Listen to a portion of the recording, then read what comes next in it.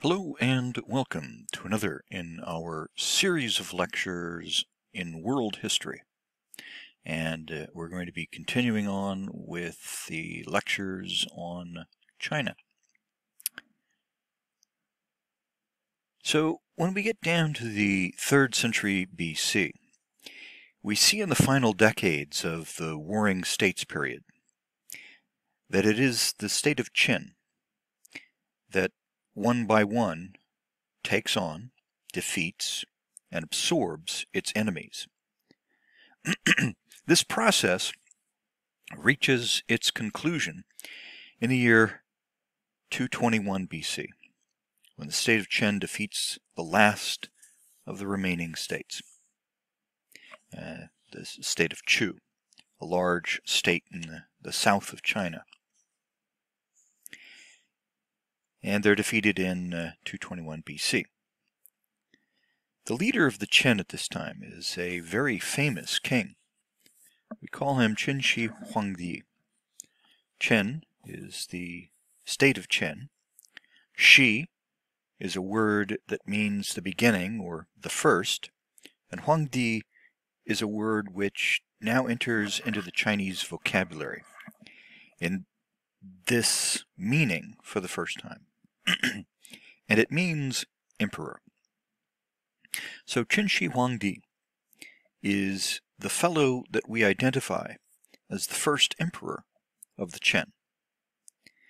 The adoption of the term Huangdi to mean emperor is a very significant act. Up until this time, the leader, the ruler, the head of a dynasty was called the king. The term in Chinese is Wang. Huangdi was a very ancient mythological figure back in the age of Yao and Shun. Not necessarily even a fully human figure, sort of spiritual being who guided certain of the affairs of mankind. For the king of Qin to, in 221, now adopt the title of Huangdi was a claim to a kind of rulership that had not been seen in China previously. It was a claim to total power over all of China.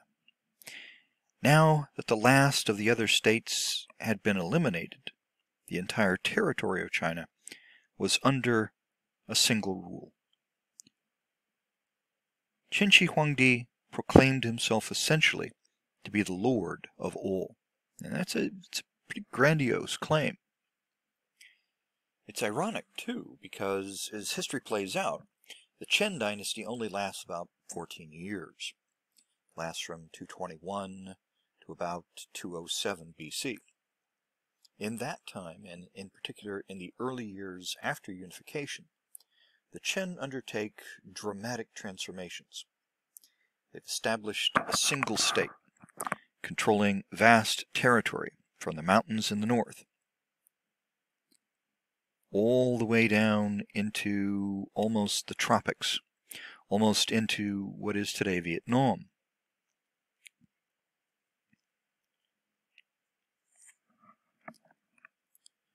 It's a very extensive territory, larger than the Zhou state had been at its height. Within China, Qin Shi Huangdi sets about to create a single administrative system, and he pursues a number of policies and a number of campaigns which are very significant because they create the condition for an integrated empire to persist even after the Qin dynasty itself collapses. In the first place, this has to do with what we might call standardization. When China had been divided during those many centuries of division, the Spring and Autumn period, the Warring States period, when the Zhou order broke down, and as many as 250 different states were scattered all over China, local circumstances had diverged quite a bit. Early in the Zhou, with a single royal system, China had been fairly coherent. But during those long centuries of fragmentation, different parts of the country had gone their own way. For example, wagons and carts had axles of different lengths. In one state, in the state of Lu, your axle might be one length, and the wheels, when you run the carts down the road, of course, the wheels would carve ruts in the dirt roads. When you get to the border between the state of Lu and the state of Qi next door, the state of Qi might have carts with axles that were a different length, and so the ruts in the roads would be a different width. And so you'd have to, when you got to the border, take stuff out of one cart, put it in another cart, and go on your way. This was very effective for the warring states, for the different small states, because it meant that they could control trade across their borders. It was, in fact, desirable in some ways from the point of view of these many different rulers. When you're presiding over a unified empire, and you want an integrated system of commerce all over the territory, it's a bad thing. So Qin Shi Huangdi decrees a proper length for axles. Of course, it's the axle length of the state of Qin. So all carts, all wagons throughout China have to now have the same width of axles. This makes, after a certain amount of time, for an integrated transportation and communication system. Coinage was another example. States had made their own coins, and they differed in shape. Some were shaped, some that they called spade-shaped, and some were made like little knife blades. Some were just lumps of copper. In the Qin states, the coins were round with a square hole in the middle, so that they could be strung on a string or a rawhide, and the Qin coins were made the standard for the whole empire. Writing, the Chinese writing system. Individual states had developed their own particular techniques for producing the written characters. The characters were essentially the same, but they were written a little bit differently. The style of the strokes composing the character, a little bit different. Now, the characters of the state of Qin are prescribed as the national norm. So standardization to be imposed from the center as a way of bringing the whole system into consistency. It was not simply a matter of material things, carts, coins, and writing. It was also important from the Qin point of view to establish a standardized ideological system. The Qin were not particularly enamored of the ideas of Confucius or Lao Tzu or any of the other schools of 100 thoughts. For Qin Shi Huangdi, it was his ideas that counted. It was the doctrines of legalism that counted. This led in the year 214 to one of the great traumatic events in Chinese history, which was the burning of books and the burning of scholars. Basically, only books that were either teachings of legalism or practical texts, books about how to build agricultural equipment, certain mathematical texts, books that were of purely practical utility, or books that reflected the teachings of legalism, those were allowed. All other books were banished. Banished meaning if you owned a copy, you needed to turn it in. You needed to take it to your local government official, turn it in, and then they were all assembled and burned. Thousands and thousands of copies of books were burned. Of course, this is at a time when it's before the invention of printing in China. It's a time when books were hand-copied, and the destruction of these manuscripts was very thorough. The penalties were severe. If you're caught with an illegal book, not only was the book burned, but you were also burned. So it was a system that meant to eradicate ideas other than those which were officially authorized by the Qin. Given that it was a time before printing books, written texts were only part of the way in which knowledge was transmitted. Perhaps even more significant was the oral teaching, the verbal teaching by scholars of their students. And so to ensure that these doctrines were eradicated, Qin Shi Huangdi ordered that the scholars, the teachers who knew these texts by heart, would be rounded up and they were buried alive. So, very severe efforts to eliminate non-orthodox ideas and teachings from the state, from society, were put into effect. And it was very effective. We have very few texts which date from before the fall of the Qin dynasty. Most of the books that are older than this, which we have today, are versions that were written down after the fall of the Qin. There's a very active period once the Qin collapses and a new dynasty replaces it. There's a very intense period of trying to recover these texts. Of course, sometimes that results in alternate versions. One guy remembers it one way, another guy remembers it a different way. So alternate versions of text sometimes emerged. This trauma was so severe that it led to a renewal, ironically.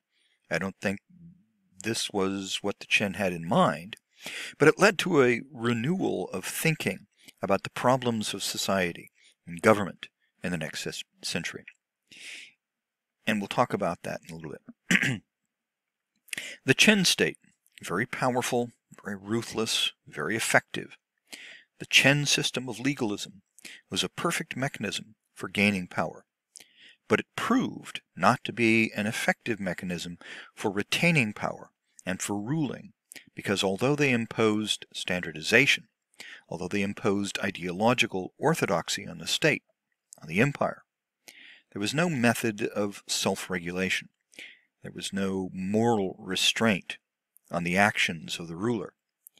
Qin Shi Huangdi pursued his power totally in his own self-interest. Eventually, the cruelty, the extractions that he exacted from his people led them to revolt.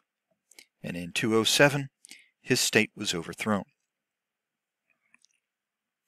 Now, normally at this point, I also show a video on the life of Qin Shi Huangdi. You can find it on YouTube. Again, I'm not able to show that through these lectures because this is also on YouTube, and YouTube could give it a copyright strike because I don't have authorization to show it, and it could remove this video.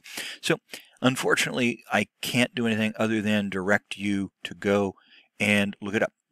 It's a fantastic one. Just look up Qin Shi Huangdi, the first emperor of China, or just the first emperor of China, and you should be able to find it. It's quite good. All right, so the Qin dynasty collapses in 207. The first emperor, Qin Shi Huangdi, who had presided over the unification of China, the conclusion of the Warring States period, the defeat of the state of Chu, the last of its rivals in 221, had lived until 210. After his death, his son took over as the second emperor, but proved unable to hold together the empire that his father had assembled. The harshness of Qin rule, the legalist doctrines of rewards and punishments, the view of the state as essentially the private property of the emperor, proved to be a system that, while it was effective in gaining power, wasn't a good way to hold onto power. It wasn't a good way to rule the empire, and so rebellions began to break out. People rose up against the harshness, the cruelty of the Qin, and the second emperor was killed. The dynasty was overthrown, and then a period of about 5 years of civil war follows, where different contenders emerge. trying to create a new order, trying to establish a new dynasty. Fairly quickly, two principal contenders emerged in the struggle to succeed the Qin. The first of these was a man called Shang Yu. Shang Yu was a general. He'd been a commander of the armies of the state of Chu prior to the unification in 221 BC. He was a very competent individual. If Las Vegas bookmakers had been around to bet on the outcome of the struggle to succeed the Qin, he'd probably have been their favorite. His principal opponent was a man named Liu Bang. Very few people would have put their money on Liu Bang, at least at the beginning of the process. Liu Bang was a relatively minor figure. He wasn't even a member of the official elite. He wasn't a shi. He was a jailer. His job under the Qin, and it was a minor position in a local administration, his job was to escort groups of prisoners from the local jail to the next highest level, the county jail, if you will. When things began to fall apart, just around the time that the Qin was collapsing, Liu Bang was embarked upon one of his missions, and it involved an overnight journey. In the night, he camped with some of these prisoners, but when he got up in the morning, he found that several of them had escaped. He knew that this meant he had failed to fulfill his duties, to perform his task, and that under the Qin system, he would be severely punished. He took what, at that point, seemed to be a viable alternate route. He assembled his remaining prisoners, told them he would set them free if they would follow him. And this became the core of his army. He then became a rebel, a fighter against the Qin. And after the collapse of the dynasty, he continued to mobilize forces, to raise followers. And eventually he was able to rise up and become a serious military challenger for power. But he was a very unlikely contender to begin with. Shang Yu and Liu Bang eventually came into direct conflict with one another. In the year 204 BC, there was a great battle in which Shang Yu defeated Liu Bang's forces, inflicted a very devastating defeat, and pretty much everyone thought that Liu Bang was done. But that proved not to be the case. He carried out a very clever strategic withdrawal, moved away from the center of the area of battle, off to a small river port on the upper Yellow River, where there was a granary. And he seized this granary and was able to feed his troops and use that grain to recruit new followers, pay their wages in grain. 2 years later, it was Liu Bang who finally emerges as the victor, defeating Shang Yu in a very dramatic siege, where at the very end, Shang Yu realized that his situation was hopeless. Liu Bang had surrounded Shang Yu's encampment with soldiers from the former Chu army, who sang the folk songs of their native places. And when Shang Yu heard the songs of his homeland being sung by the troops surrounding his own camp, he knew that his cause was lost. He had a final evening with his favorite concubine. They drank wine together, and then he killed her, leaped on his horse, and rode headlong into the enemy lines, where he was cut down.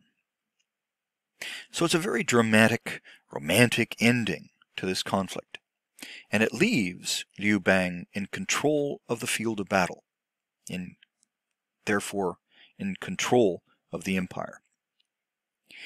Liu Bang proclaims then a new dynasty.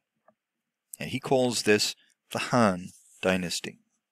Han was the name of the district that Liu Bang had come from. The Han Dynasty becomes one of the great ages in Chinese history. It lasts for over 400 years. It's contemporary with the Roman Empire in the West, and it's about as extensive. It's a large and expansive territorial empire that, in size and population and wealth, it really was a match for, if not indeed somewhat larger, than that of the Roman Empire. Liu Bang establishes his capital at Shan, which is the same place that the Zhou had their first capital, where the Qin had their capital. Liu Bang calls it Chang'an, which means eternal tranquility, or eternal peace. It is today the city of Shan, for present-day references if you want to take a look at it in a map. And from there, he establishes a system of imperial governance, which is in some ways a continuation of the administrative organization of the Qin, but which evolves over the first century of Han rule into a very different and much more stable and viable order. The system that Liu Bang sets about establishing, at least initially, has a great internal dichotomy, a great internal division. In the western half of the territories of the Han, there's a system of administration which is run directly from the imperial capital. The emperor appoints officials, they go out, they serve the local government. They serve at the pleasure of the emperor, and they serve for relatively short fixed terms of office, and then they're rotated around to different places. This allows the imperial court to maintain direct control of the operations of government throughout this part of the empire. But in the eastern half of the empire, power is given to military leaders who had been in Liu Bang's army and who had helped him to secure these territories, but who had pledged their loyalty to him. There's a certain element of familiarity about this because in some ways it's similar to the situation that evolves in the Zhou dynasty, where you have a royal court, but farther away in the more marginal areas of the state, you have rule being exercised by local strongmen who have connections to the king, but those weaken over time. There's the potential for that here in the early Han. Liu Bang and his successors control the western half of the empire directly, but the eastern half has been granted out as fiefs to these military leaders, and that indeed does become a problem. Nonetheless, Liu Bang has a successful foundation to his empire. He lives down into the 190s and passes on his throne to his son, so that a stable succession takes place for the next few rulers. There are some challenges that emerge early in the 2nd century BC, the early Han state, but they manage to survive those. In the early 180s, for example, the family of the empress, the emperor's wife, Emperor Lu is her name, her family seeks to develop influence at court. They seek to dominate the court, and they seek to control the succession of which of her sons will be the next emperor. In 180, when the next dynastic succession takes place, the next emperor comes to the throne. There's a great confrontation, and the Liu family managed to prevent the Wu family from exercising too much power. They're pushed off. They're returned to a more subordinate position. So the Liu family survives that challenge, that effort to be manipulated by the imperial in-laws. By this time, the descendants of the original military leaders who had been given land to control out in the eastern part of the empire, are starting to become a little restless. There are a number of efforts by the emperors to maintain and extend their control over the east, which are resisted by the local strongmen out there. This comes to a head in 154 BC, when a rebellion takes place. Several of the military rulers in the eastern part of the empire rise up and challenge the power of the Liu family. But not all of them. And the Liu family proves to be very adept at manipulating the strongmen in the east against one another, so that some of the states are weakened. Some of the states or rulers are weakened and defeated, and then those territories are absorbed into the direct imperial administration and used as a base for further operations against the remaining strongmen in the east. Within a few years, all of eastern China is removed from the control of these military leaders and integrated into the imperial administration. This is really a critical development because it indicates that, for one thing, that the Chinese have learned a lesson from their history, from the history of the Zhou. They recognized the threat that independent power, or at least a semi-independent power in eastern China, represented, and were able to effectively counteract that when it began to become a serious problem. By mid-century, by about 150 BC, the Han Empire is a single administrative entity, no longer with this division between East and West. That sets the stage for the emergence of one of the greatest figures in imperial history, an emperor who comes to the throne in 141 BC and reigns until 87 BC. So it's a long period with a single ruler. This is a man that we know as Wu Di. Di is an abbreviation for Huangdi, the term for emperor that Qin Shi Huangdi was the first to implore. And Wu is simply the honorific title that he has. So this is what we call a temple name or a posthumous name. Emperor Wu, or Wu Di, presides over the Han Dynasty at the period where it really begins to mature. He carries through what we sometimes call the Han synthesis. Han synthesis creates and consolidates an imperial order, an administrative order, and also an ideological order, which remains the foundation for imperial politics for the next 2,000 years. The system that's put together in the 2nd century BC, particularly under Wu Di, is modified. It evolves, it changes, it adapts to changing circumstances. But its essence, the core of the system, as it's forged at this time, remains pretty much stable for the remainder of imperial history. So what is the Han synthesis? Well, it's a weaving together, a blending of 3 basic components. 1, Confucianism, the political philosophy, focusing on human relationships, focusing on both hierarchy and reciprocity, focusing on the ideas, a properly ordered society, regulated and facilitated by the use of ritual, based upon the moral self-cultivation of gentlemen, the gentlemen who learn, who study, who are educated in the teachings of Confucius. This is the way for a good society. This is the foundation for a well-ordered human community. Blended with this are elements of legalism. Not legalism as a philosophy, not the philosophical explanation of legalism, but the practical operation of the state.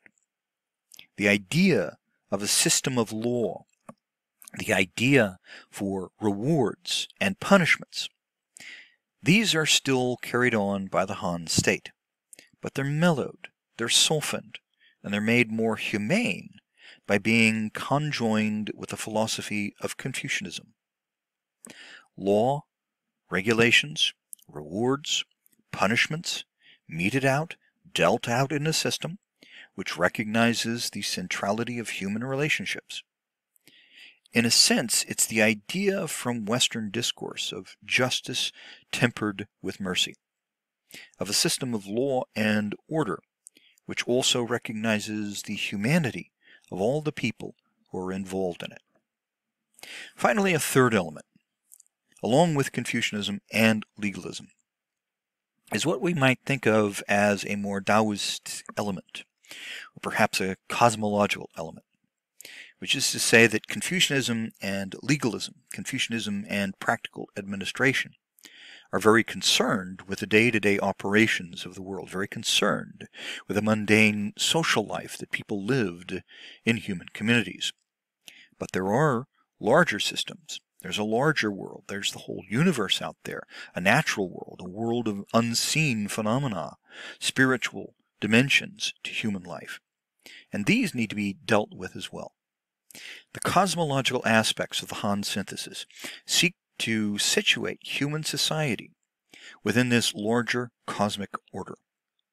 One particular manifestation of that is in the teachings, the ideas of a man called Dong Zhongshu.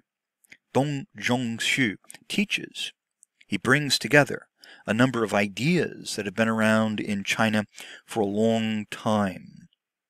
But he brings them together and synthesizes them and creates what's sometimes called a system of correlative cosmology, a system that seeks to explain correlations, connections between phenomena that can be observed in the natural world and actions taking place in human society. Basically, this is the doctrine of the interpretation of omens, the interpretation of signs. If there's an earthquake, if there's an eclipse or a meteor shower, if there's a flood or a drought, any sort of natural phenomenon may be interpreted as a sign that the natural order of things is disturbed in some way. It may be a portent, an omen of a coming event, or it may be an indication that something's wrong, that something isn't right in the world, in human society. Human misbehavior, and most importantly, this relates to behavior of the emperor. If the emperor is doing something wrong, not necessarily intentionally, but if the emperor is a bad guy, if he's doing something which he's not even aware isn't right, he needs to become aware of that. The interpretation of these omens is one way in which the imperial advisors can alert the emperor to some of the problems that may be out in society. This situates human social activity within a larger natural and cosmic order. These are the three dimensions of the Han synthesis: Confucian as a political philosophy, legalist administrative practice, and the cosmological embeddedness of human society. Wu Di also, in addition to this political cultural synthesis, presided over a number of administrative initiatives. He was a very proactive emperor. He had a vision of the state as an instrument for doing good, a vision of the state which was consistent with his understanding of Confucianism as a mechanism for pursuing the good in society and in life. On the one hand, this may have been just a convenient rationale for his desire to expand his power. The period of Wu Di's reign is a period of great military expansion.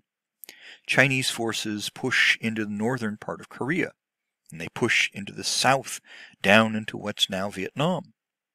They project Chinese power far out into Central Asia. Chinese force, Chinese political control is extended over territories far beyond what had been encompassed in previous states. Even in the Shen, when it was in its expansive phase. So Wu Di creates the largest empire for the Chinese up until this time. Within the empire itself, he also has a very new kind of governing system, in that he wants the government, he wants the state to solve the problems for people, to get out there and to be directly engaged in social and particularly economic life. One way in which this is manifest is in the creation of government monopolies. Certain critical commodities, things that everybody needed, like salt, iron for tools, alcohol. Things that were produced not necessarily everywhere, not like grain, which can be grown just about everywhere, but commodities which were produced in certain places and then distributed through a marketing system. What Wu Di was against was the manipulation of the market by private interests to enrich themselves. In other words, he was against mercantile profiteering.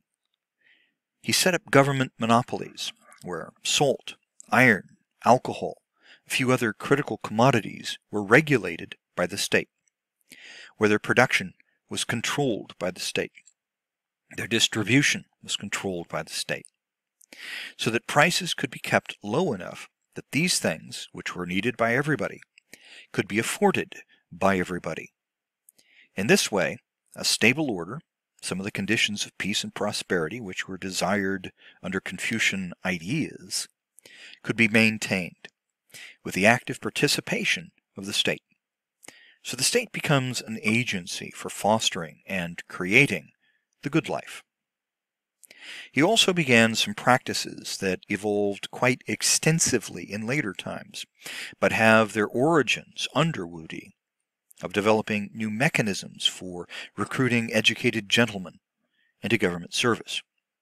In particular, he began the practice of holding examinations, having tests at court, where individuals would come in and be given certain questions, write out their answers, and demonstrate their scholarship, demonstrate their wisdom, their education.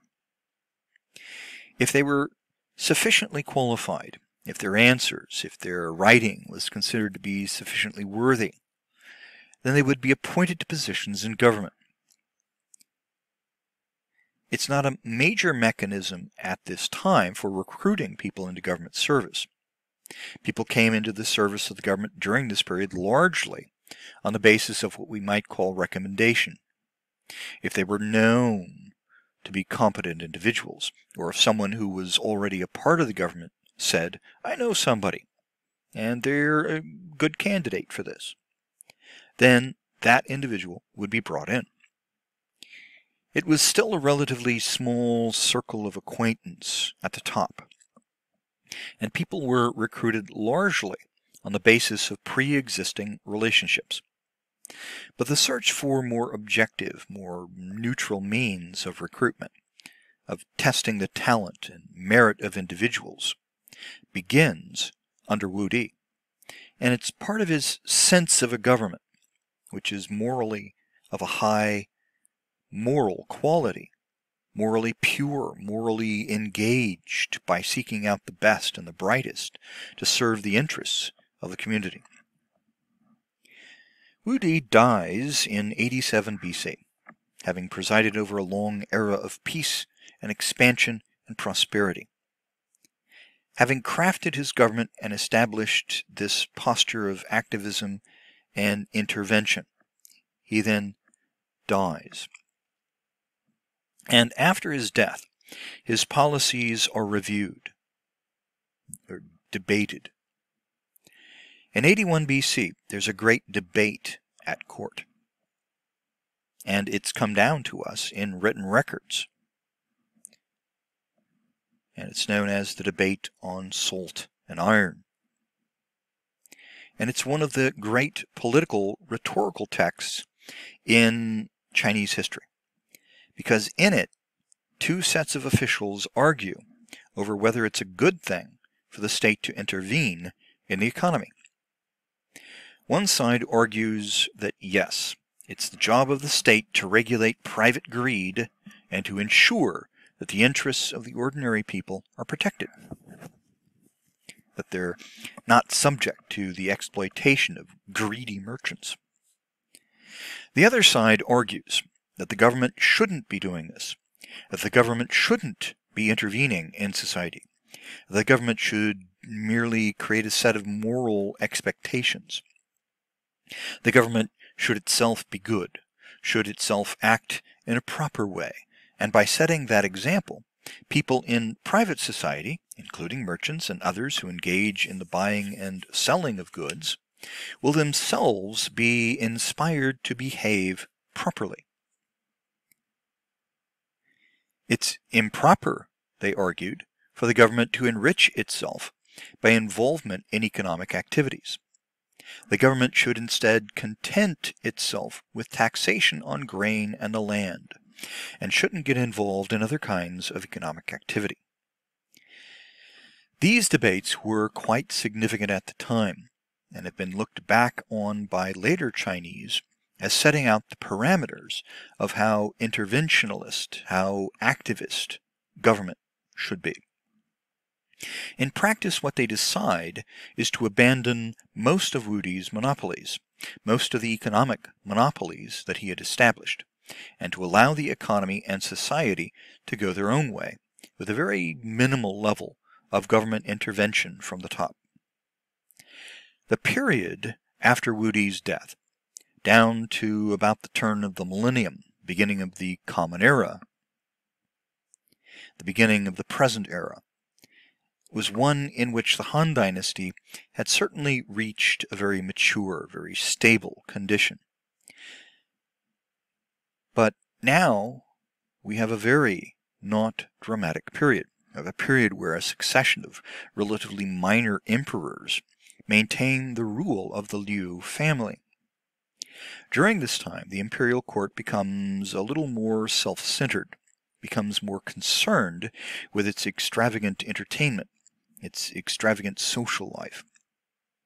Emperors are less and less directly engaged in the affairs of administration. The kind of activist emperor that Wu Di had been disappears, and we have instead emperors who leave the administration of affairs to their officials. They don't manage the state directly. This allows officials to become perhaps a little corrupt, to line their pockets, to put their own interests ahead of those of the emperor or the government. And we get a period where corruption and indulgence becomes characteristic. The revenues of the states are ignored. The interests of day-to-day administration are neglected, and military affairs tend to be neglected as well. There are efforts again by in-law families, relatives by marriage of the imperial family, to manipulate the court. There are a lot of different problems. And these are brought to a head in the year 7 AD, when the Emperor Zhang Di dies without an heir. There's a brief period that follows where power is usurped by a man named Wang Mang, who rules the country in his own name for about 20 years. But then he dies, and no one is there to succeed him. And a collateral line of the Liu family, another branch of the Liu family, reestablishes its rule. And we enter into a period that's known as the later Han. The first half of the dynasty is the former Han, the second half the later Han. That runs on for another 200 years. And we'll talk about the later Han in the next lecture. Thank you.